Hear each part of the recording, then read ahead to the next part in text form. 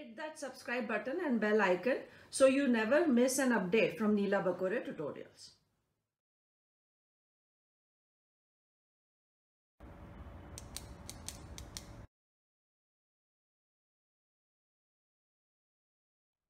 In this part, we'll talk about the primitive bryophytes, that is Riccia and Marchantia.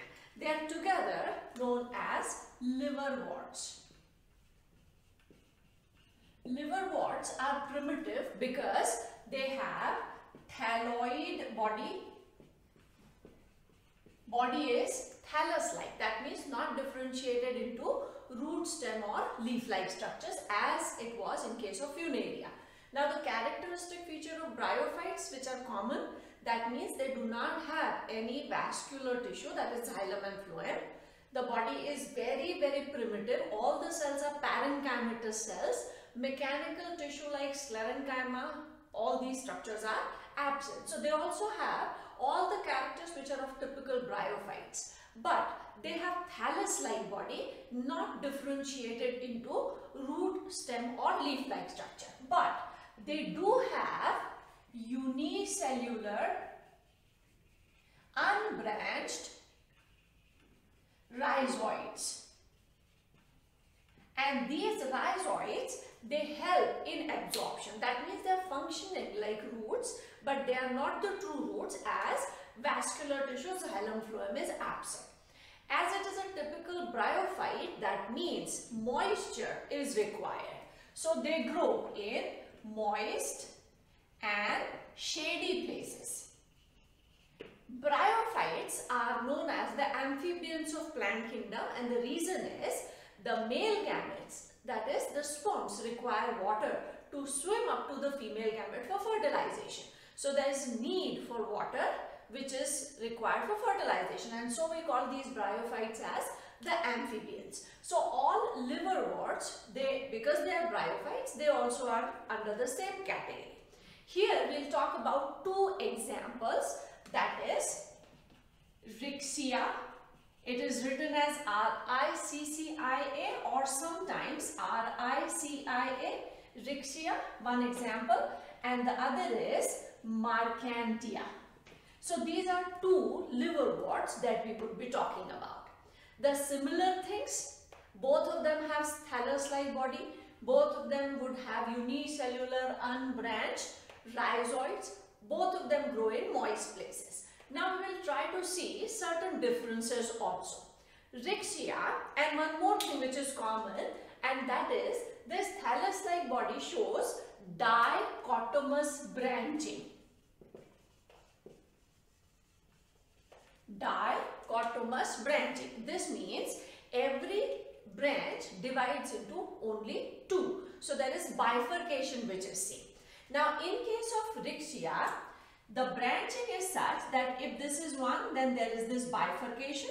This is another branch which again has bifurcation.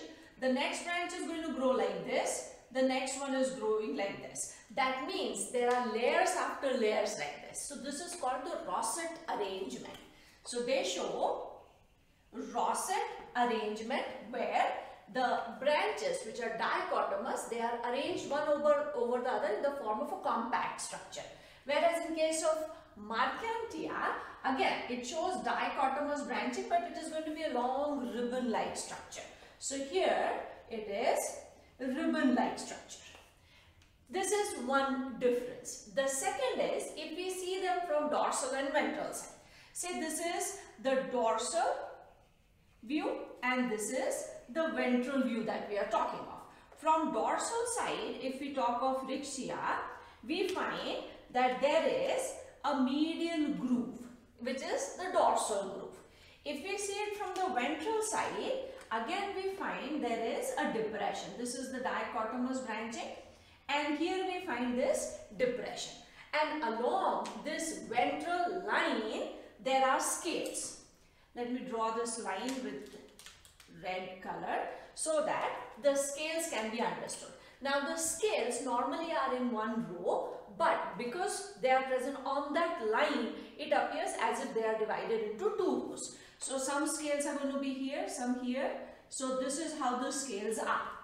These scales, we have to remember that they are on the ventral side, not on the dorsal side. These scales are purple or violet. They are violet in color, and this is due to presence of anthocyanin pigment. Because of this anthocyanin, these scales are violet, bluish, purplish in color. Now, if we talk about Marchantia, and again we see the dorsal and the ventral view, we would find on the dorsal side again, because it's a ribbon-like thing, we would find this median line here, and on the ventral side again there we would find that median line, and all along this median line again there would be these purple scales. So these scales are on the ventral side, whether we are talking of Riccia or Marchantia. But in case of Marchantia, on the dorsal side, along this median line, there are some cup-like depressions. These cup-like depressions, they are known as the gamma cups. So this is gamma cup. And in these gamma cups grow green colored buds, and these buds, they help in asexual reproduction, and they are known as gamete. So these buds are gamete and they grow in cup-like or depression-like structures which are known as gamma cups. So this is not visible in case of Riccia, whereas in case of Marchantia we find these gamma cups which are on the dorsal side and the same kind of scales which are found in Riccia on the ventral side. And on the ventral side itself, we would find these unicellular unbranched rhizoids also. Riccia is, this is the view that we get from dorsal and ventral side. Riccia is monoecious. That means male and female sex organs on the same thallus. Whereas Marchantia is dioecious. That means there is a male thallus and there is a female thallus. Now if we have to draw these male and female thalli, then how can we differentiate? Suppose I draw this male thallus here and this is the female thallus in case of Marchantia. So what is going to be visible? This is the branching that we see. In case of the male thallus, there is a vertical outgrowth. Here also we find a vertical outgrowth. This, which is on the female thallus, is known as archegoniophore, and in case of males it is known as anthridiophore. And on top of it there would be the sex organs. In case of the male branch we find, or in case of this male structure, we find there is a central disc, and around this central disc there are 9 lobe-like structures. 3, 4, 5, 6, 7, 8 and 9. So there are 9 lobe-like structures, and beneath every lobe there is an antheridium. In case of the female one, that is in case of archegoniophore, again this is the female one. Here there is a disc and there are 9 radiating structures. So we find these longer structures. They are also 9. 4, 5, 6, 7, 8 and 9. So this is how we are able to differentiate. In case of anthridiophore, the structures, the 9 structures, they are lobe-like structures and they are very close to each other. Whereas in case of archegoniophore, there are 9 slender structures which are hanging, so that can be easily differentiated, male thallus or female thallus.